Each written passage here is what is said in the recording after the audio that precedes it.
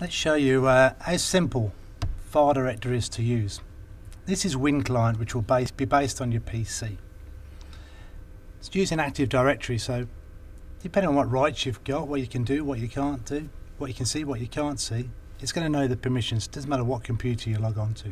I'm going to give you an example of how an IGA company uses this. They've got 7 stores. In those 7 stores, they save their invoices.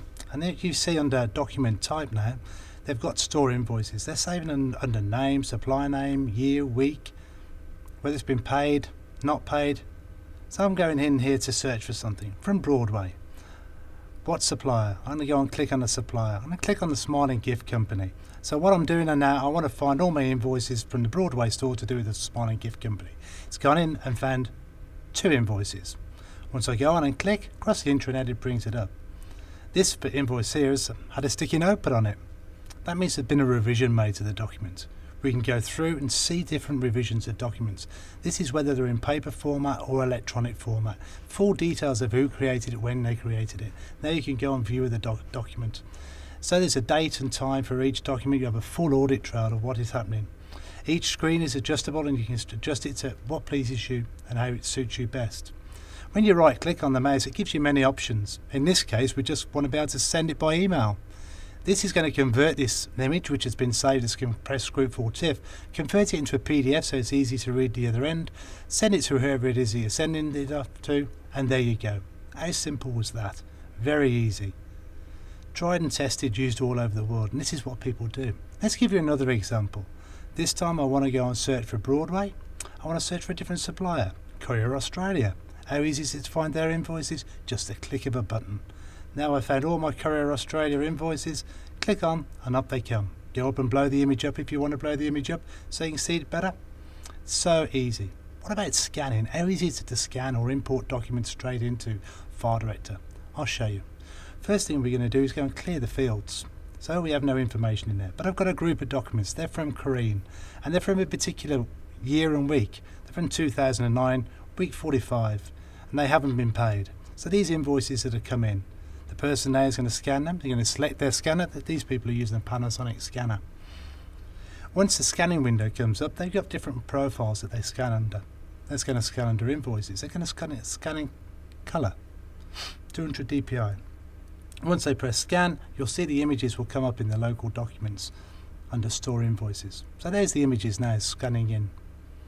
This is just a basic scanner, scanning 26 pages a minute. All of our resellers use different types of scanners, which you can with File Director. Once you've got them in, their documents are there stored, ready to be checked in. So somebody's got to check and verify everything first. We're clicking onto Edit. When we click onto Edit, we can add the indexing that we want. In this case, this document is for Courier Australia. It's checked in. Next document, Imperial Glass. Click onto Imperial Glass, check in. Now as this goes through checking in, every company has different ways of filing and indexing. This is just to give you an example. Whatever way you file in your business, we can set up to mirror it exactly the same. This is how they did it manually, we're now doing it electronically, but it becomes very, very powerful. Once that's filed and indexed, that's saved on the server, that's backed up. You are never ever going to lose those documents again. That's how easy it is to search for documents, to scan documents, to edit documents within File Director. Here we go again. I'm now going to find all of those documents from Korean. I've said Korean, all of my invoices from a particular week, and search. And bang, there they all are. Very, very simple. And that's what we want to do for you. We want to come to you, to your business, and show you with your documents how easy it is to file and index your documentation. But it's not just paper that we're talking about here. Anything can be saved into File Director.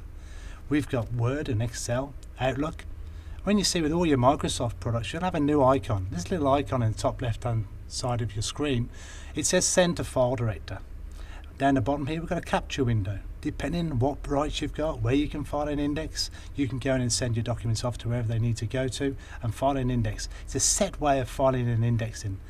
So people won't be going into Windows Explorer anymore. Everything goes into your document management system, File Director. Here's an email. How easy is it to send an email into your document management system? Very, very simple. It might be an Excel spreadsheet. It might be a CAD drawing. It might be a PDF. Anything can be saved into your document management system, hence why it's called a document management system.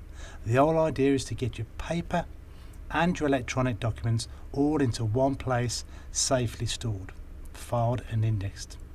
That's File Director. If you'd like to know more, please give us a call.